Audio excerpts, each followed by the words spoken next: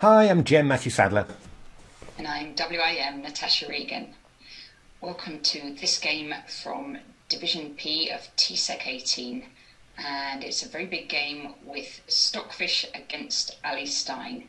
These are two of the favourites in the race for the Superfinal, and here we get a fascinating game with Stockfish as white, Ali Stein as black. And the really fascinating thing was the end game of this game. We have a Sicilian Rauzer, and Stockfish finds a double exchange sack for positional compensation. You can see that Stockfish will get back one of the exchanges, but the other is a long-term exchange, and we get to a position where white has queen and bishop and a couple of extra pawns against a queen and rook. And what we're going to look into in detail is just how white gets the queen and bishop so active and dangerous in the endgame. And Stockfish has a really good understanding and a good evaluation of the endgame throughout. Yeah, it's a really, really wonderful game, and a huge matchup, of course. So, well, let's have a little look. Well, I'll just take you back through the opening moves. So that was e4, c5, knight f3, knight c6, takes, knight f6, knight c3, d6, bishop c4, line I've played myself actually, and queen b6, which is a Benko system, just forcing the knight away from the centre, so that's one less attacking piece close to the opponent's king. Does lose a tempo, the queen will get hit later, but you're saying that that tempo loss is less important than driving a piece away from the centre. And after castles a6, then those were the last moves of the TCEC book. So now the engines are on their own, and they can do what they want. Exactly. I mean, in some ways, Ali Stein's been given a bit of a leg up because Stockfish hasn't been allowed to castle king-queen side from the book. So at least the attack is going to come a little bit slower. Stockfish is really absolutely phenomenal in Open Sicilians. It makes a huge score with them. So a4, bishop d7, a5, driving the queen away from b6 and tying down the black queen side. So, exploiting something at least from black's move queen b6. And now f4. Possible now because the queen has left the a7 g1 diagonal. And here Ali played, I suppose, a little strangely. I would really expect black to play bishop b7 and castles quickly, and then sort of try and see where life is coming. But it played... well, at least a number of moves that I wouldn't really have wanted to play. Rook c8, not sure about that one. The bishop retreats to e2, just getting out of a possible attack. Knight b4, which seems a little bit early to me. Yeah, because we know that black really wants to go bishop e7 and castles. So doing that straight away then will give black a little bit more choice, seeing how the position develops. Yeah, I mean, I imagine that if Ali had played bishop e7 and castles, white might have gone a quick g4 to g5. But I mean, that's coming anyway, really. It's just these moves. You'll just see what I mean. Bishop e3 and now queen b8 very early as well. I don't know. The pieces feel rather strange there. That's just and Stockfish exploited this quite nicely. It played f5, and after bishop e7. Took on e6 very quickly. And the idea of this is that after f takes e5, there's the unpleasant move bishop g5, castles, there's e5. And now you notice that this queen is on, a rather poor square b8, because if d takes e5, we just take on f6 and then take the loose bishop on d7, which would be protected if the queen was on c7. So at the very least, you can say that Stockfish has just spotted the drawback to black's form of development. So black takes back with the bishop on e6, which leads to some sort of Scheveningen Najdorf type of structure, just with a couple of funny points for black. The queen is on b8, the knight's on b4 when it would really rather be on e5. So it's actually quite a nice version for white, and well, Stockfish exploits this quite nicely. Knight f5, threatening to take on e7, and then pin the knight with bishop g5. So black has to give up its light squared bishop. Yeah, it happens in these types of positions, but obviously always quite nice, I feel, for white. And then Ali, well, redeployed its knight. That knight is trying to head back towards e5. But in general, white's, a number of tempi up, basically, on a normal Sicilian, knight or Sicilian like this. So doing pretty well. So can you see the double exchange that's about to happen? Yes, well, kind of telegraphing it there. It's indeed. So here, Stockfish played a nice move. It's not complicated. The nice thing about it is the judgment afterwards, actually, a judgment of the position. So rook takes f6, bishop takes f6, rook takes f6 again, takes and knight d5. And, well, black can't actually defend the pawn on d8, because if queen d8, we've got bishop b6, just chasing the queen away from the defense there. So black plays queen c8, we go knight takes f6, check, king h8, and then bishop d4. And, yeah, I mean, this is, it's pretty clear that, well, we can always take on e8, of course, but the queen's coming into h6, so, this is pretty powerful. Rook e6, queen h6, check, not check. Rook takes, queen takes check, king g8, queen takes d6, and now f6.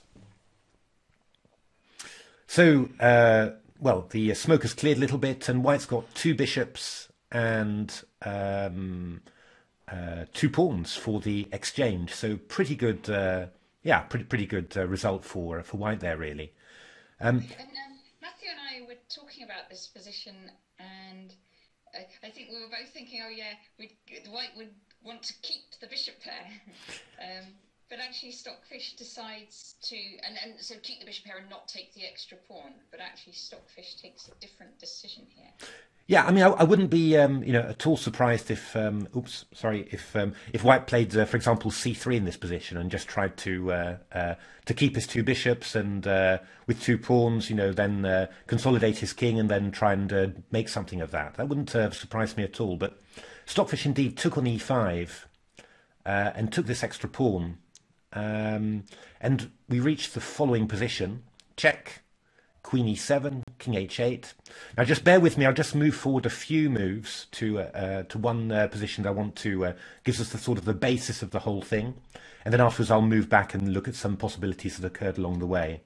So the game continued: g3, rook g7, queen b4, queen c6, some slightly mysterious moves, but we'll understand them a bit later. Queen d4 and queen c7. And, well, in this position, Leo Lubicic, who's a former world correspondence champion, I think 2016 he was world correspondence champion, and, well, very keen TCEC watcher. He tweeted this position and said, asked for grandmaster evaluation. So what was this position? Was it a draw or was it a win for white? And I think I was one of the quickest to respond, and I tended to think it would be a draw. White has got three pawns for the exchange, which is great, but actually white's position is quite stretched, and well, a5 and c2 are attacked at the moment, and I didn't think it would be possible for white to keep his third extra pawn. So then white was only going to have two pawns, and I tended to think that that it would be a very tough ask for white to, well, both create threats against the black king and also stop the black queen from giving perpetuals, because the white king is quite open after all. I don't think it was an unreasonable opinion, but actually, as Stockfish demonstrates, the activity and the power of the queen and bishop, able both to attack the black king and defend the white king as well, is quite extraordinary. Really, to be honest, beyond what I really thought was possible. So yeah, I mean, for me, this has become, it's really this is my model game now. If you know, if you're looking at how powerful can a queen and bishop be, you know, against a queen and rook. But that's the general point. Now let's just have a look at a few specific points in this position, because you might well have noticed and even seen that the arrow was pointing to this move queen takes c2. And indeed, at various stages, Ali could have taken the pawn on c2, but chose not to. What's the reason for this? Well, the reason I think was that the NNs were actually, you know, quite pessimistic about this position. So queen check, rook check, queen check, rook check, queen check, rook check, queen check. Very, very typical, by the way, this this maneuver. Just the ability of the queen to reposition with check, so without losing any time, is extremely extremely important in these types of positions. Because after rook g7, you go bishop c4, and I think this is the first general important point to notice, that simply the rook on g7 alone cannot keep the white queen and bishop at bay. You know, it just can't. It needs the queen always to help in the defence, and that means that giving perpetual checks for black is actually a lot more difficult than you'd think, simply because the queen can never afford to be away from the back rank for too long. So here, queen c1 check, king g2, queen g5 was what I was looking at. And now we've got a few games I can show you, some between engines, and some where I was trying to defend the black side against Komodo 14. Well, you can see how abysmally that failed. Now, for some reasons, the engines all wanted to play b3. I mean, yeah, it's a bit strange. I mean, b4 just looks very natural. In actual fact, it is a kind of a trap, because if queen a5, we go queen d6, and well, black's queen can no longer get to the back rank, so white's actually just completely winning. Queen f8 check coming in. But so black was tending to play h5 in the engine games. Bishop e6. A very nice move, this one, bishop e6. It possibly aims for f5, but it covers this whole diagonal here. So if black were to play h4, you can just play g4. And always hide the king on h3, AlphaZero style, actually, to be honest. And then the pawn on h4 will fall. So black tends not to do that. King h7 was what black was doing.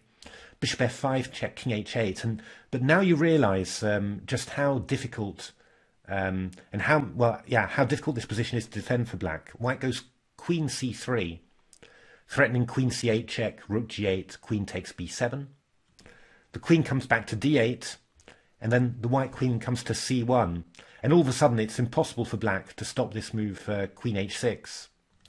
Because if you do something like, for example, queen f6, I'll just go queen c8 check and queen b7, and I've picked up another pawn. Life goes on, but now, you know, I've got, well, I've got 3 pawns again for the exchange. Because that h pawn, now it's gone forward a bit, is actually will be easier for white to pick up with some checks. So. Exactly, and it's on a light square as well, so it can be a combined attack with bishop and queen. I mean, this was actually one of the things that I spend in my games against Komodo, which I can show you now. I mean, what I was really thinking was, I mean, I need to move that h-pawn to give myself some space, but I really wanted to just move it to h6, you know, not make a target and just give myself a little bit of room. Well, I spent a little while preparing this and then played Komodo, but it did not work out well for me. And what Komodo was doing all the time, which was a very strong plan, was to play e5. I mean, I kind of thought that this was going to be all right for black, because now the pawn's blocking the attack on the rook on g7, so potentially that one can move. And when I go e5 to e6, then the attack of the bishop on the g8 square is blocked. So, you know, I thought this might work out quite well for me, but it didn't. So I think the one attempt was queen e7 I tried. Queen f4, attacking h6 again, this very annoying move. And if I play queen g5, then there's queen f8 check, king h7, bishop d3. I will say that until you've actually tried defending this yourself, you just cannot realise how many tactics there are in the position and how many ways there are to lose stuff. So I went rook g6 and white went e6. King g7, queen e5 check. And then the first game I played rook f6. The second game I played king g8. That was just, I thought, well, rook f6 didn't work out very well, I'll play there. But this was an incredible idea, queen d4, with the idea that rook g7 is met by queen d8 check. And queen d8 is e7, and king h7 is bishop d3 check. So, very, very unpleasant this. When I went rook f6, white just played h4 and g4. And again, just so hard for black to create any sort of play. Queen d8, g5, takes, bishop e2, and I was completely lost.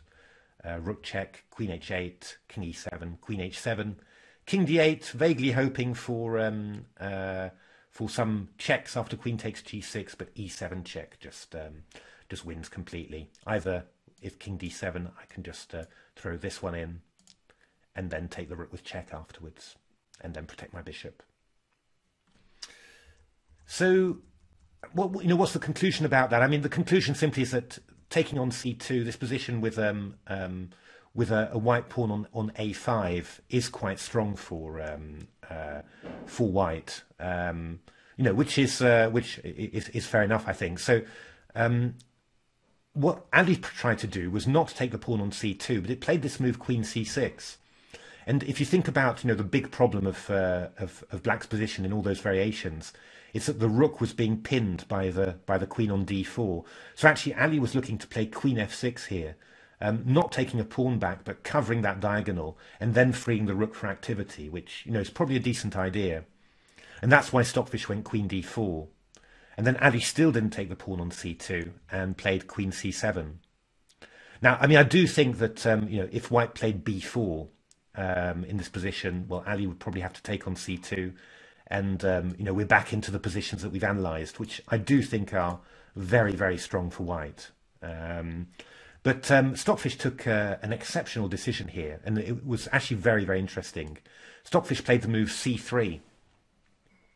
And I think, if memory serves me right, the evaluation of the NNs and Stockfish was quite similar up till now. So about plus 1.2 for white.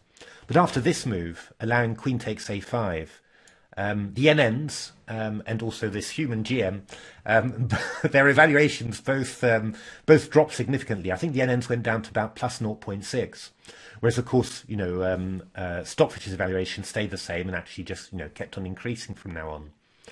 And that actually maybe tells you something fundamental about the position, that presumably the NNs felt that the queen and bishop, that they had good activity, so that was worth something in the position. But that was one of the key factors, was that this pawn was on a5, tying down these pawns on a6 and b7, which is fantastic for endings, of course, as we've discussed. So white's advantage basically was made up of two parts. A big positional advantage, this pawn tying down the queenside pawns on light squares, and also the activity of the queen and bishop. And when one of those factors disappeared for the NNs, the advantage had been greatly reduced. But Stockfish just seemed to put it all on the dynamic factors. The queen and bishop are superbly active. You won't be able to get free of them, so that's worth the whole position. And that pawn on a5, the restricted pawns on b7 and a6, they're just not important. And I mean, looking at the game, I think Stockfish was completely right. But it does take it takes a huge amount of skill to prove that. It's maybe Stockfish has calculated a long way ahead as well and can kind of see those factors playing out in the position. Yeah, I mean, Stockfish must be finding concrete lines in which the queen and bishop are just always too strong for the queen and rook. But I have to say, from a human point of view, I'd say, this is if you just showed me this position, actually, I'd sort of say, I'm sure, especially in an engine against engine, that black can hold this, But actually, it's very hard to find any point really where you say, black could have held this. This is just really very unpleasant for black. So let's see how Stockfish did it. Bishop c4 and queen c7. And again, another fundamental point here, queen a1 check, king g2, queen b2 check, king h3 is completely winning for white because, well, the queen can't get back to defend the back rank. So, so black had to play queen c7, and then bishop d5. A very nice move. If the queen sort of leaves the defense of the b7 pawn, then bishop b7 will always be a threat. We'll see that a few times, just because the rook on g7 is pinned. Yeah, and you notice that the rook can't move; it's pinned, and the king also has no moves at all. So in our Game Changer book, we looked at lots of positions where one of the kings had very restricted mobility, and the problems that causes. And here it's both the king and the rook have no mobility at all for black. Exactly. I mean, it must be, you know, huge advantage in mobility for white. Yeah, I think I tried staying still against Komodo as well here. I tried just doing nothing at all with queen e7, and well, I just gradually got pinned down. I did want to play queen g5 originally, but bishop takes d5 looked rather annoying. Bishop takes b7 rather annoying with a pin there. Queen b5 check is possible, but I looked at these lines: queen d8 check, queen f6, bishop d5. Looked at these endings, but I lost this one with black, and I do think it's a very unpleasant one for black. The king just comes in and you know, helps the b and c pawns advance, and black can try and get the g and h pawns, but he's always too slow. So what did I do? I tried just staying still again, just with my favorite move h6, h4, taking away g5 from the queen. I can't go queen h4 because of queen takes g7 check, of course. So queen f8, c4, queen e7, e5 again, Komodo playing its favorite move, e6, queen f4, and it's just this point. I mean, you realize at some stage, my goodness, I don't have any moves again. How on earth do I defend this this pawn on h6? Well, I tried rook g6. Then Komodo improved its position just a little bit more, and after king h3, I was just completely out of moves. Rook g7 will allow queen b8 check, king there, bishop e4 check again, and a move of the queen, of course, allows e7 check. So, well, I went king f8, but this wasn't much better. Queen h8 check, queen h6 check, queen f4, threatening to come into b8, and it was pretty much over. So, again, you know, standing still, yeah, white really does have a great deal of opportunity to improve its position. So, Ali Stein played queen d7, king g1, and then played a5, which I think got criticised somewhere, but I wasn't really sure that it made any material difference. It's a decent idea to get a pawn off a light square, so that if white takes on b7, he's not attacking a6. I was looking at playing b5, that was one move, just to try and get the bishop completely off the attack of the bishop on d5 and hold back this c pawn as well. But for example, queen f6 is very unpleasant, threatening queen takes a6 and queen f8 check. So Ali played a5, and now some great queen moves from Stockfish. So queen e5 now, threatening queen b8 check. So Ali played h6 to give itself a bit of room. Queen f6, attacking the pawn on h6. King h7, only way to defend it. And now black is actually threatening to go rook g6, just to free its rook. But yeah, Stockfish played a wonderfully calculated move, which was bishop e6.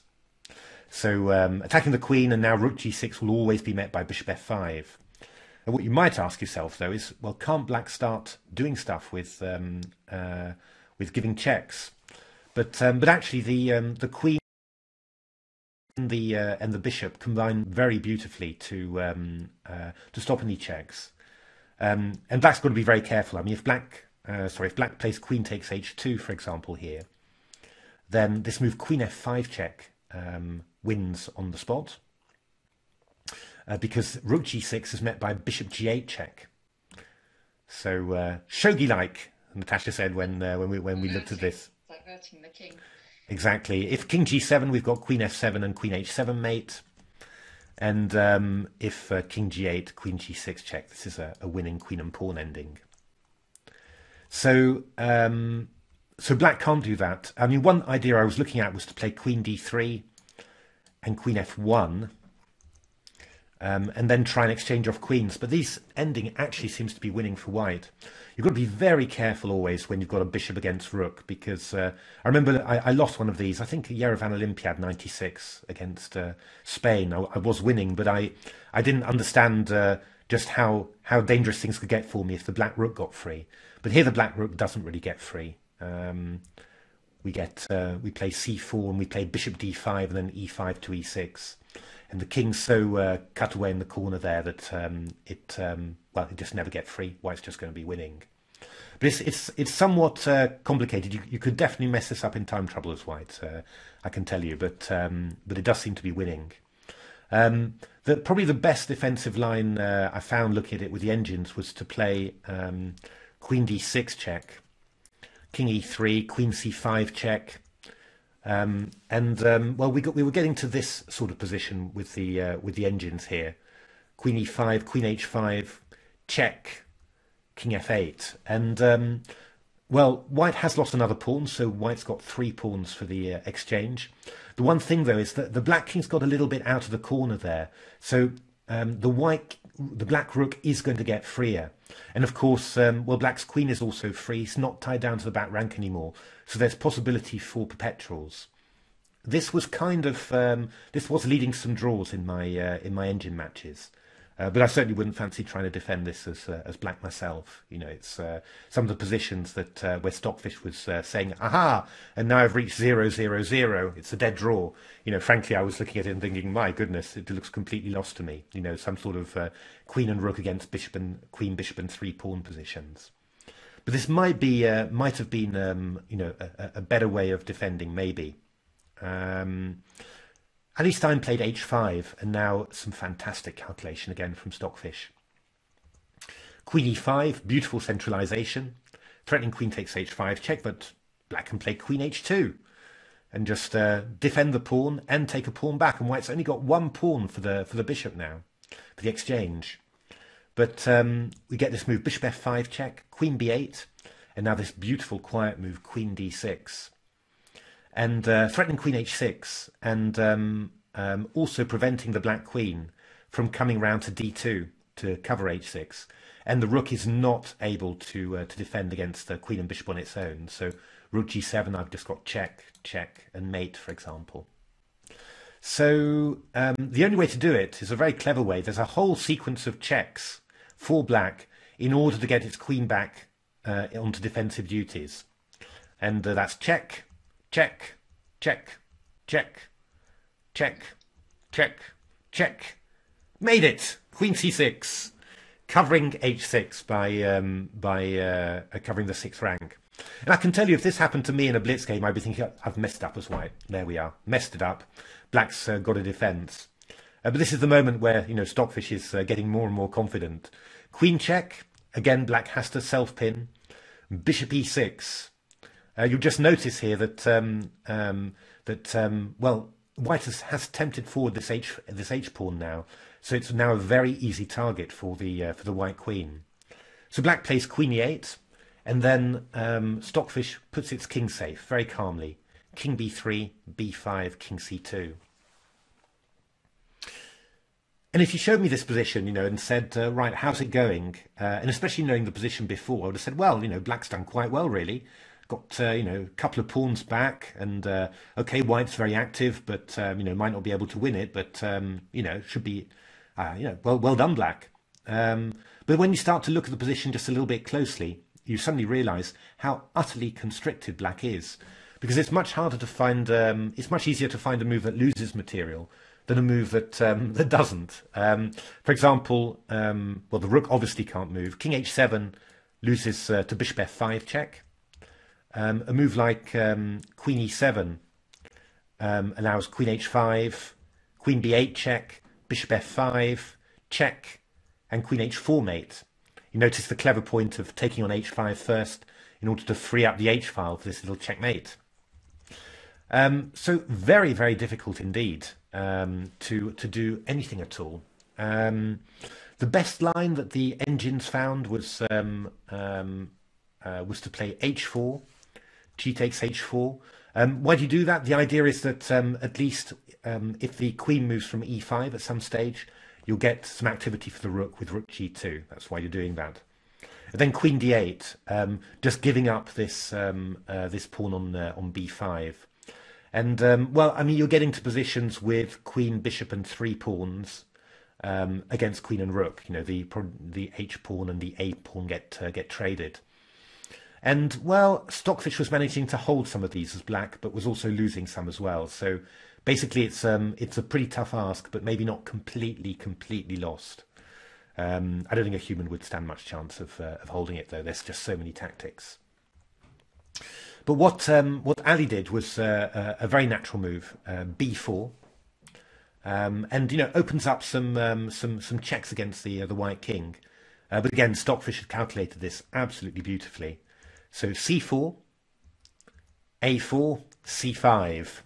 I mean, basically, that pawn is just going to queen, and it can also be used as a little decoy at some stage. For example, c6, drag the queen away from e8, and then take this one with check, for example. And here, Ali played h4. I was looking at queen b5 here, just trying to make this work. But white plays queen h5 check, queen e5 check again, and then plays this great move g4. Oh, it was my idea, actually. I was looking at that. That's right. And the idea is just to put the pawn to g6 and then give a check on h2 and just mate the black king. And the confusing... Sorry? It looks a reasonable plan. It looks a reasonable plan. I mean, the key thing is that if queen e2 check, we just go king b1, queen d1 check, king a2. You'll notice how beautifully this bishop on e6 covers the b3 square, so there's no queen b3 check. And if b3, king a3, well, you could give another check if you particularly want, and then you're just going to get mated with, you know, queen b8 check or queen h5 check. So again, it's that terrible thing for black that you just can't leave your queen away from the back rank too long, which just makes it really hard to get perpetual checks. So what was I looking at? A3 was another idea, g5, queen check, king b1, and then this ending, not that, this ending, takes, and c6. And actually, this is just losing for black. I'm threatening bishop d7, and otherwise I'm just going to play king b2, take the pawn on b4, and then come in with my king, and the black king can't stop all the white pawns. So this is not what black can do. In the game, Ali played h4, again, just trying to get that rook on g7 active at some stage maybe. And played queen f8, so actually just waiting for that pawn to arrive. Queen f8, queen d8, and here another stellar move from Stockfish. I mean, you sort of look at the game, you look at the move sometimes, say, oh, it won, that must have been easy, very good. But this was really, this is quite an extraordinary idea again that Stockfish comes up with. So plays this move bishop d7, which well, blocks off the d file. And gives the white king a bridge to move over to d3. And what is white's king doing? Well, one of the things it might possibly be doing is just moving up to c4, c5, and just supporting the c pawn. So if black starts giving checks, that's exactly what white will do. The funny point about it is, though, is that well, after a3, we take, and white plays this move king e2, and it's really funny, isn't it? Because white's spent a few moves preparing to transfer the king over to e2, whilst black is pushing its queenside pawns to create a passed pawn. Seems completely crazy, but the king's actually just very safe on e2. No checks from the black queen anymore. No checks from the black rook because of the pin. And here with bishop e6, again, now the bishop's done its duty, creating that bridge for the white king, can just get back to controlling the black king and also the pawn on a2. Yeah, the situation is pretty desperate for black. I mean, moves like king h7, by the way, always fail to queen h5 checkmate. Taking a pawn on h4 will allow the pawn to move on to c7 and queen to c8. So that's why black played a2 and then took the pawn on h4, because at least the bishop's no longer covering c7.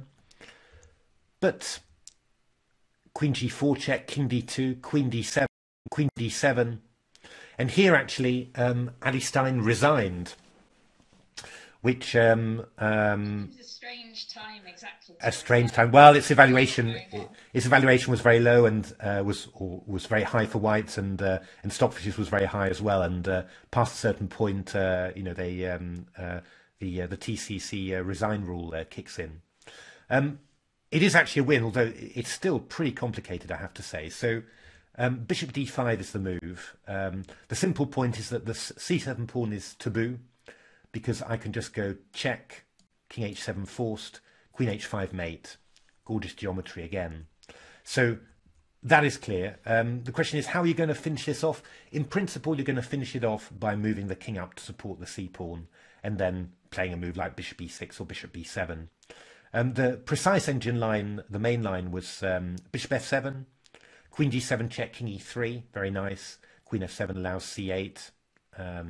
Queen h3 check, king d4, queen d7, king c5, queen g4, king d6, queen d1, bishop d5.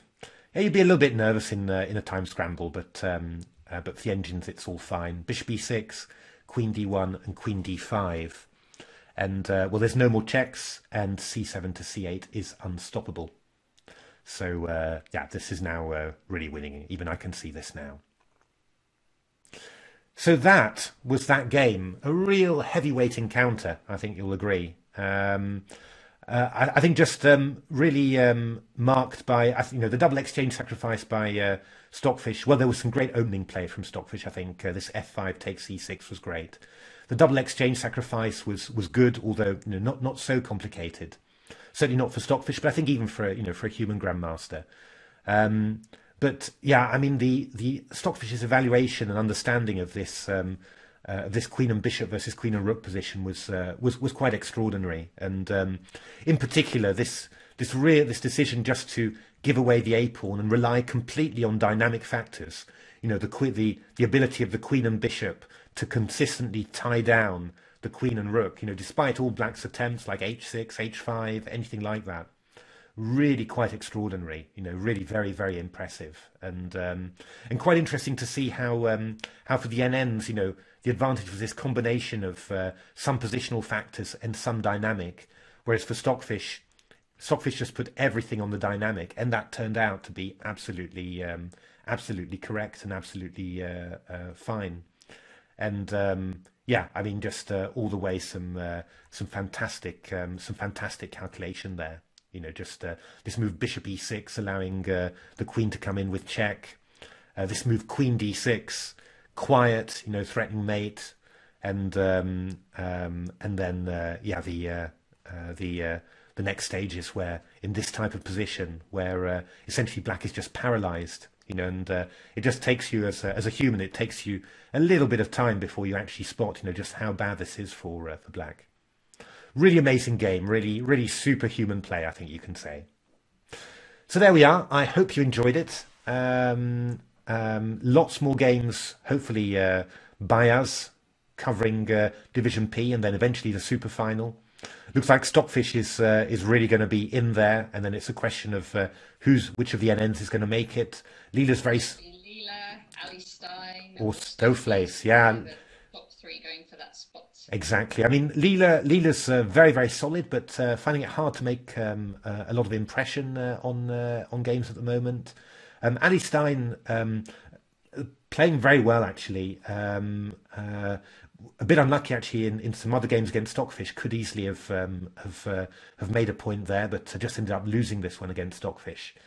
And then Stoveface is well, a lot more up and down, very very capable of beating the of beating machines. You know, with I feel you know, always with either colour, but also capable of having a disaster from time to time. So yeah, lots of interesting characters there in the fight for second place. I think it's going to be Leela again.